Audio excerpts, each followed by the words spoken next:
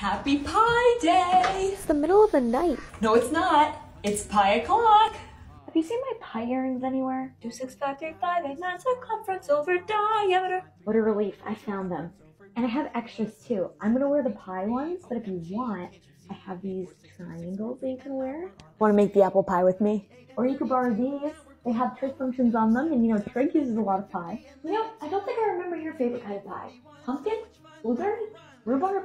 Strawberry? I have an extra math t-shirt if you want to borrow it. Lemon meringue? Key lime? Does a quiche count as a pie? Oh, you don't like pie? Do you want to read piems? Poems? No, a piem. It's like a regular poem, but the word lengths represent the digits of pi. 3.14159. You know that pi wasn't represented by the Greek symbol until 1706? Have you seen my pie pan somewhere? Pizza's here. Wait, you only got one? Oh, well, I asked how much pizza you wanted, and you said 2 pie. 2 pies. Oh, see, there's 2 pie in one circle, so I thought 1 pizza. My bad. You know, back when I was in high school, I baked mini pies for my entire geometry class. Oh, so cool.